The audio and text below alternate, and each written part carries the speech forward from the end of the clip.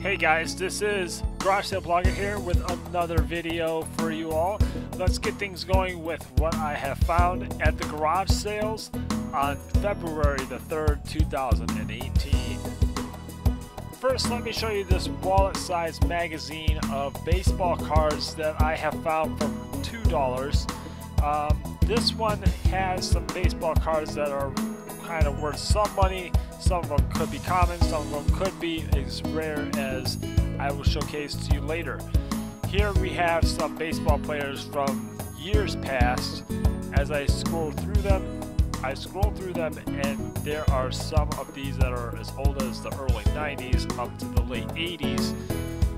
And there's one that I found that is from the late 60s of Rodney Carew for the Minnesota Twins.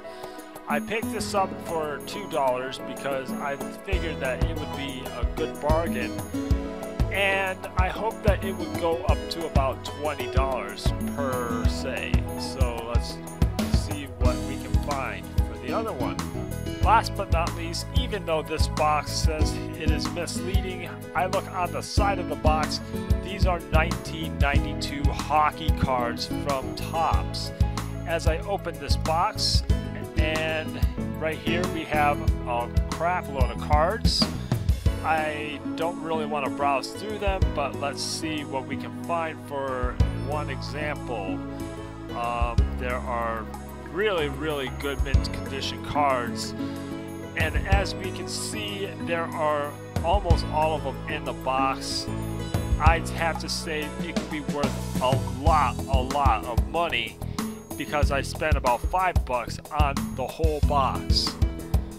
Thank you all for watching today's video. Please leave a like, and don't forget to subscribe to my YouTube channel, GarageSaleBlogger, for more of my videos.